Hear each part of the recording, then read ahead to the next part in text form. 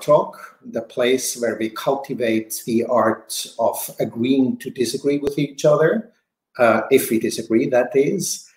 My name is René. Today's guest is Yuliya Sasina-Yates, and our topic is unconditional.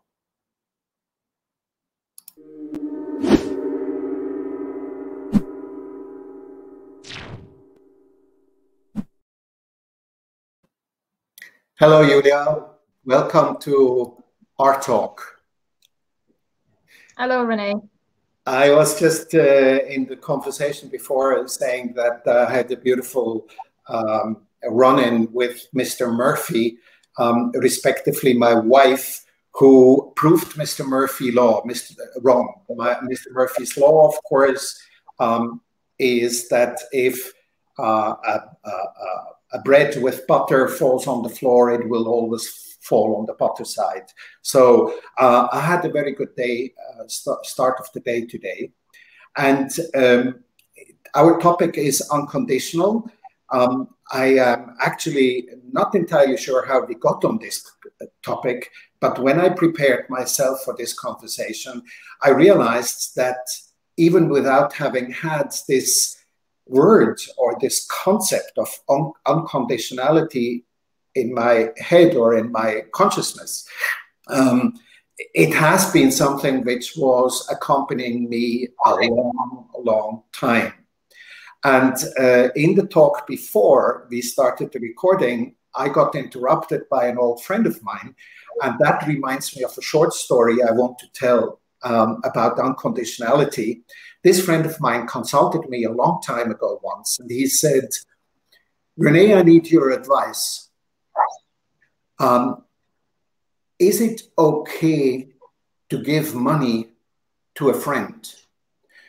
So I thought about it, because obviously the first responses are, well, that depends on the relationship, and you don't want to shame somebody. You don't want to create an impression that you're treating him as a lowling or any such thing. Many of these things are in people's mind. So I said to him, well, that depends whether the friendship is mature enough that both people can do this giving and receiving on both sides unconditionally. And he looked at me and thought about it, and then he grabbed into his pocket and he gave me 1,000 Swiss francs as a present out of nowhere. This is the guy who just interrupted me 5 minutes ago. Nice coincidence, I think. But I've spoken enough now. How did you and I get to the topic of unconditionality, of unconditional? I think, like many synchronicities, it was something that was on our mind, but probably in different respects. I've been with the unconditional for a long while now. Well, I think the whole life, to be honest with you. And there's so much behind this word. It's not just about giving and receiving, it's also about love as the underlying cause of everything. So I think it's the topic that is always around us, always within us. And just now, the circumstances obviously come together in the right way. Yes. In the preparation for our talk today, when I thought about this word, I also discovered a small book in my library, The Power of Unconditional Love. And that was published in 1990.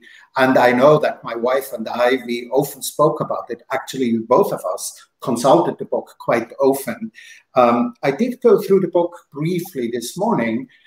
And actually, the book deals with what unconditional love does, how you can behave unconditionally with each other, but it actually doesn't zero in on the terminology unconditional as far as I've seen on this first glance. And another source which happened to appear in the preparation of the talk with you today was a article by one Rutger Bregman I believe he's Dutch, and he has he's quite well known in social political circles nowadays. And he wrote recently an article called "The Neoliberal Era is Ending. What Comes Next?" I like to inspire myself from sources outside the Reiki world. So I read articles like this, but also scientific articles and much more. And the point here is that he is actually saying two things. Number one, the world needs a new paradigm of thinking. We need to open ourselves, particularly fueled with the crisis, the corona crisis currently. We need to explore new answers to old problems. And in the course of his article, he's actually talking about what he calls the universal basic income. And I'm always a little bit frustrated when I see in the Anglo-Saxon language the basic income described as universal basic income, because in Switzerland we had an initiative, a people's initiative 4 years ago, pardon me, which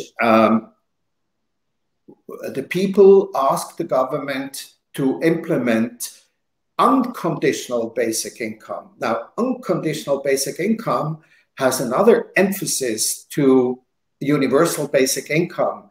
So this is a great article, but the little bit of sourness I have is, why is he speaking about universal? Why not call it unconditional? So what's your take on the word unconditional? What does that exactly mean?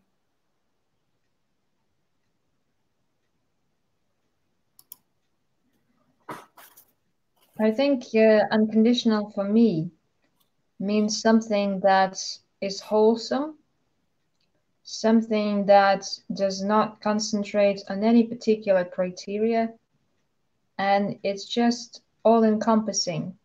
It just embraces everything. It's there no matter what you think, no matter what you feel about it.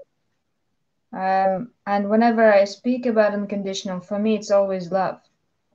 Everything else is kind of secondary. The first thing that comes to my mind is love. But talking in practical terms, unconditional can be something like an agreement, something that no matter what happens, we have an agreement. And that agreement comes first, shall we say. So it's about the level of priority. It's about something that connects us all, I guess. Yes, and I guess partly we're talking because unconditionality is somewhat an elusive term. Maybe that's why this one book is not going into the definition of unconditionality. And to me, actually, the Reiki energy has a similar quality. As a side note, it has this elusiveness attached to it. But yes, I agree to everything you said.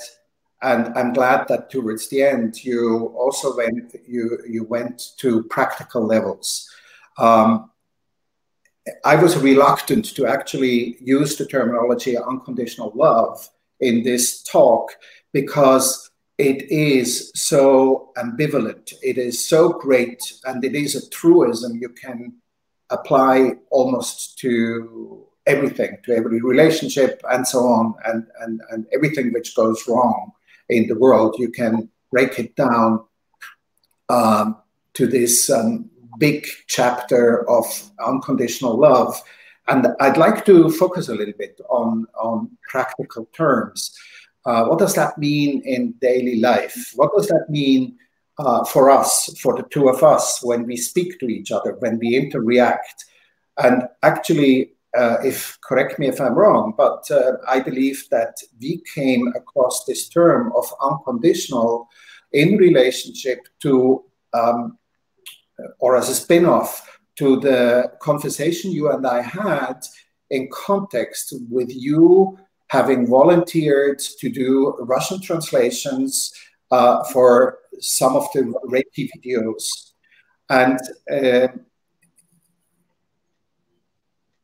you did this voluntarily out of the kindness of your heart, because you're convinced of a greater cause, whatever your motive are. But behind it, what we did not really have was the agreement.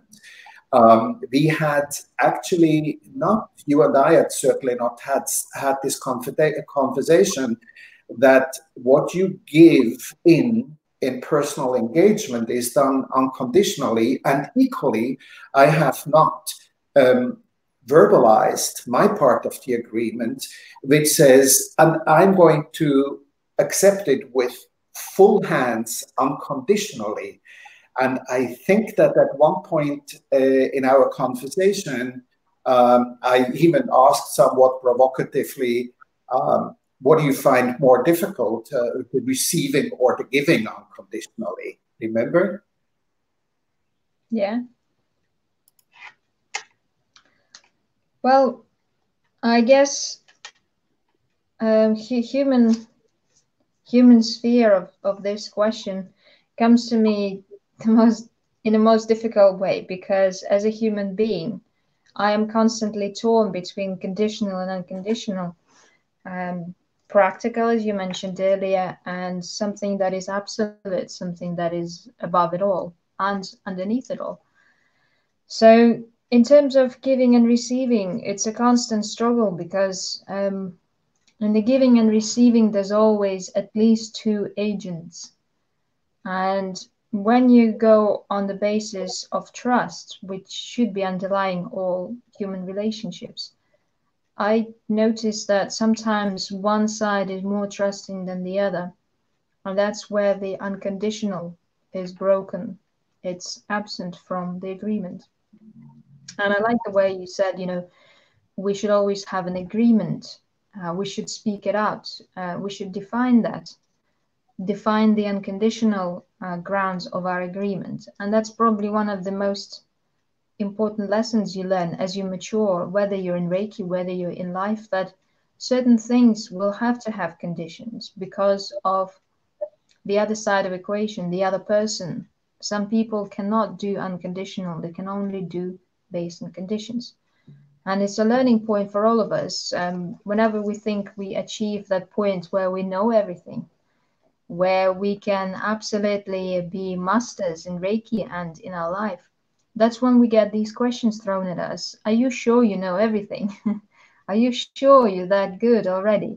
And that's when conditional comes into your life, and you challenged about, are you sure that you're giving with 100% trust to somebody? And that trust means that you might not get anything that you should get, but you will get what you need. Just like in Rolling Stones song, you don't always get what you want, but you surely get everything you need. So I guess that question that you asked me, it wasn't new to me. And what I find a lot in volunteering is people misunderstand volunteering. They misunderstand it from a lot of points. And a very important point is that if they decide to volunteer, they need to be sure that that cause is truly close to their heart, that there are no underlying motives, conditions that they actually expect from that action of theirs. And I very often notice in myself, and I don't know about yourself, and I'd like to hear your thoughts on that, that there's always a motive. There's always a motive. We either want to be applauded for something, we just want to receive kind words of gratitude from someone for our actions. We want to receive some kind of benefit, or we just simply want to get our name out there, which is also a benefit, but we just want to be seen as doing the right thing. And there's a difference between unconditionally doing something, like you said about your friend, just giving the money, just giving any gift at all. Gift of time, for me, the most difficult thing in this pandemic time was actually people appreciating my time. You know, it's one of those resources, unlike money, that will never be replenished. So unconditionally, it's difficult to commit to something because you know that you'll never get it back. Well, if it's difficult, then I don't think it's unconditional. But that's just a cheap quip.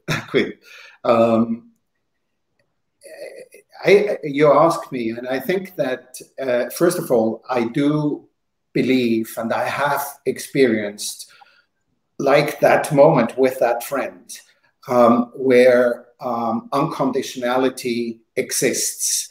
In fact, it's something I strive to in my personal relationship with my wife, you know, to break, again, this big theme down to practicality. We had a small joke, semi-serious joke, playing cards yesterday in the sun with each other. I can't even remember. I made what I thought was a joke, but it contained like a hidden criticism on my wife. And she mirrored it back to me. And she made also a joke, and she said, you know what, I'm going to use this. We have a little blackboard where we keep the score for our games. I'm going to make a little stroke each time you say something negative and critical. And I then retorted and I said, please also make a little cross each time I pay a compliment. And I'm recounting this small occurrence in the practical life because behind it, to me, it shows that here you have two people in their interrelationship who are constantly striving to check and balance. Where am I being expecting of my partner, of my other, something? Where am I free of an expectation? Where am I doing things out of the kindness of my heart? And like yesterday in this example, it was like a practical back and forth between the two of us in what appears to be a very trivial level. But it is an expression in practicality of striving for this unconditionality. I think that you said something important. Is it possible at all? Or I think you said we always have some kind of motive. And I tend to agree with that sentence. I don't endorse it fully, but I tend to agree with this sentence. And I find that particularly in Reiki circles, we very often are a little bit aloof, and we're having the impression and even the expectation of ourselves and of others that we are free of judgment and things like that. I have my doubts whether this is actually possible, that we are constantly free of judgment. We always filter somewhat. And that would go hand in hand with what you said, that there is mostly an underlying intention. Yet, I believe that we are striving, we humanity are actually striving for a coexistence where we judge each other as little as possible, or that we do it as consciously as possible, maybe better. And that we get to a point where we can serve ourselves and others as clear about our intention, or possibly as free of an intention as possible at all. So my challenge really is, how do I detect in myself whether I am in this spot of unconditionality or not? You mentioned the challenge we are having. How do you know that you have volunteered coming from the right spot with the right intention, being as close to unconditionality or not? How do you know that? How can you judge that?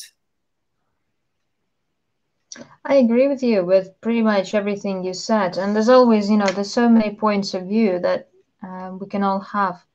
So I totally agree with the fact that it is a lot about the consciousness and awareness. So unconditional enters your life, enters your awareness when you actually want to be aware. So it's your commitment, it's your intention to actually be aware of unconditional and allow it to come into your life and teach you how to actually approach everything from the angle of unconditional.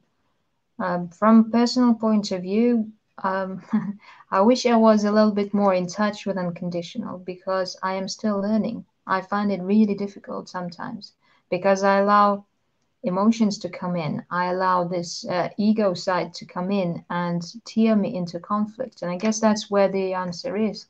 When you don't feel conflicted, you actually are closer to unconditional than you think. So if you feel a conflict inside, if you feel something like your pride being violated, or maybe you feel that you're being dealt an unfair hand financially or something, well, that's where you haven't acted from the unconditional. Or you allowed somebody else's conditional view of the world to come into your view.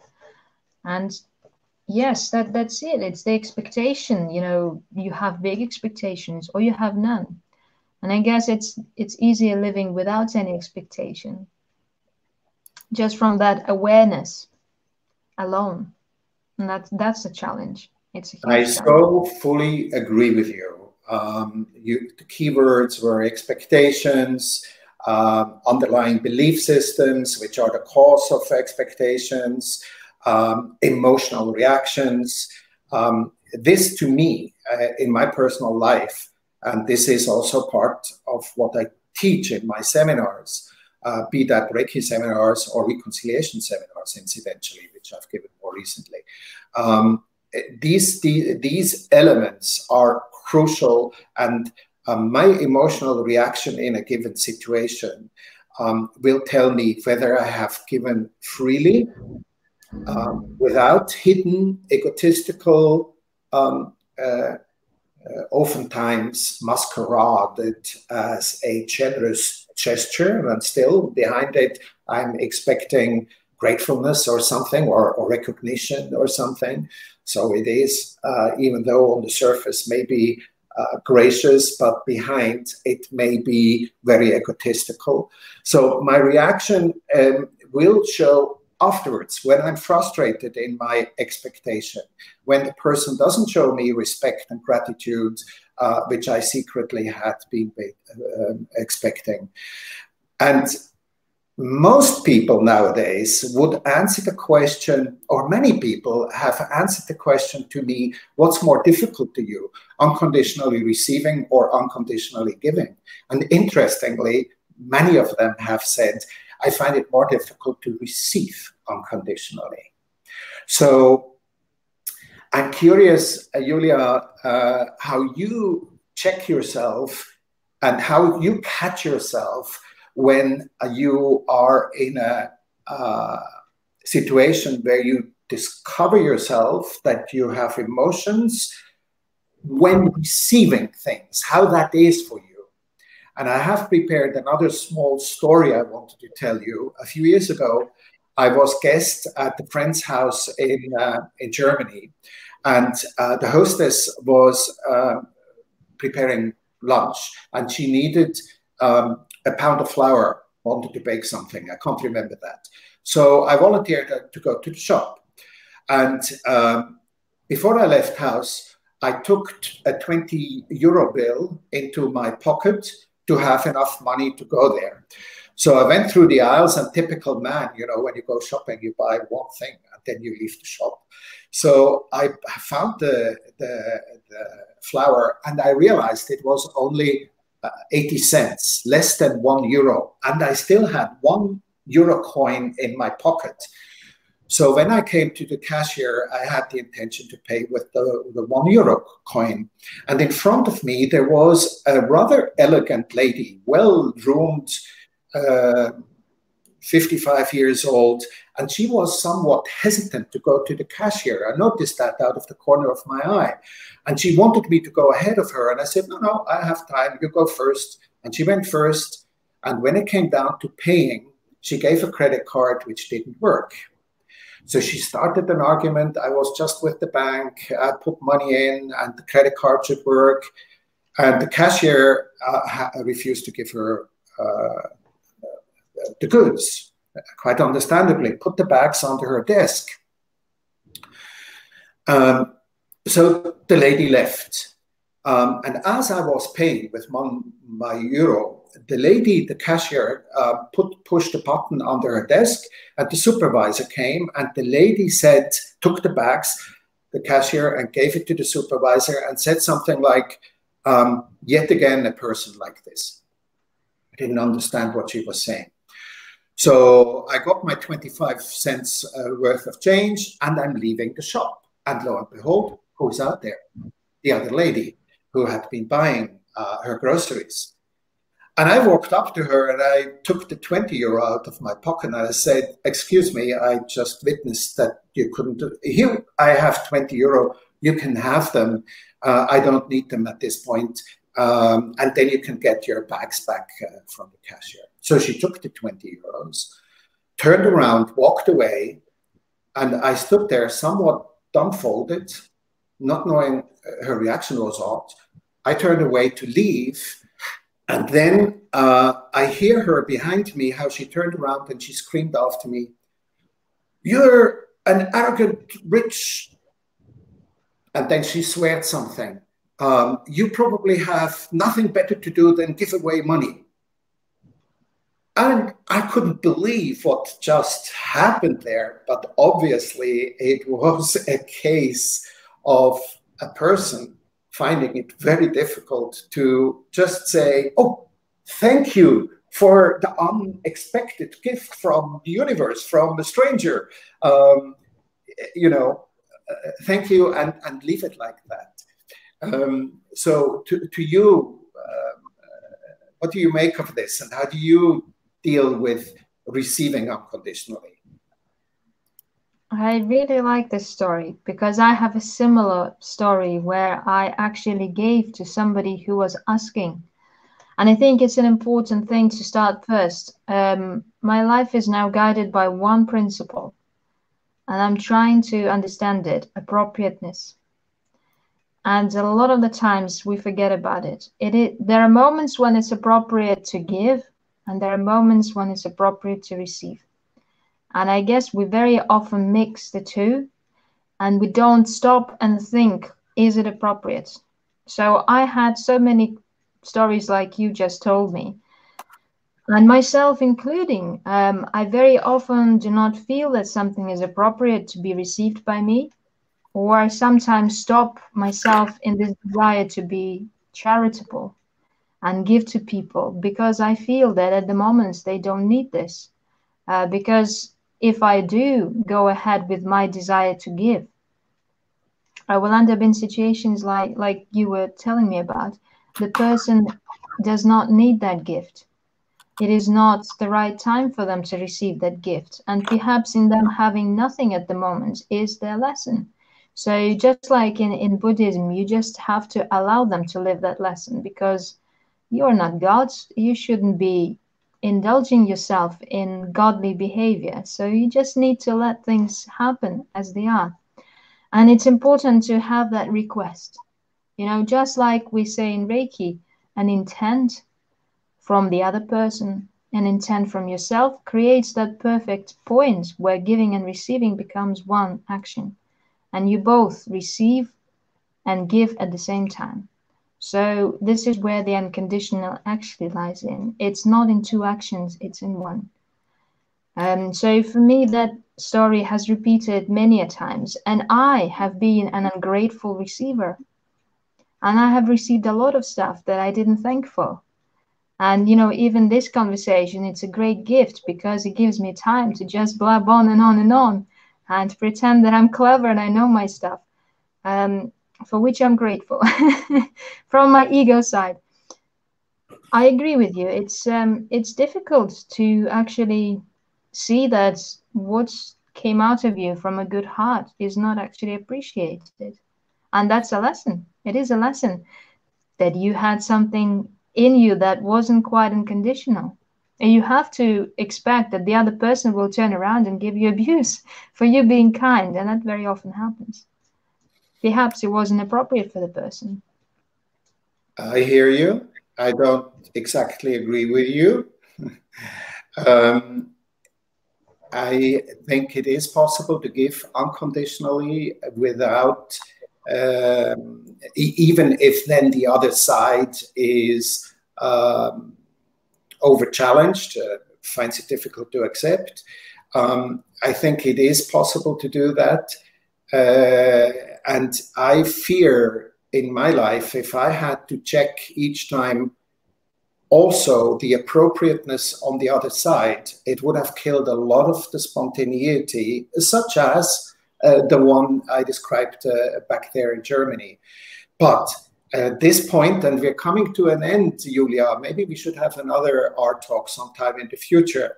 We're coming to an end, and this is not, the RTalk is not about coming to a point where we all agree on each other's opinion. Quite to the contrary. And my conversations with you in the past have been on more than one point that we came to respectfully recognize the other person's point of view, bow to it, if not physically, but then metaphorically, and respect each other and continue our great relationship. So on that note, I'm coming to an end, and I would like to stop this talk by giving you an opportunity to, how do you feel now at this talk at the end? How is it for you? Well, it's great. We can, as you said, talk for forever and ever, and probably come to a point where we both have an enlightenment. And I think every talk is the way to enlightenment. And I'm really grateful for this opportunity to talk to you in this space, because this space is special.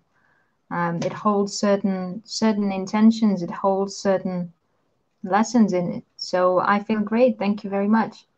And I hope you feel great as well.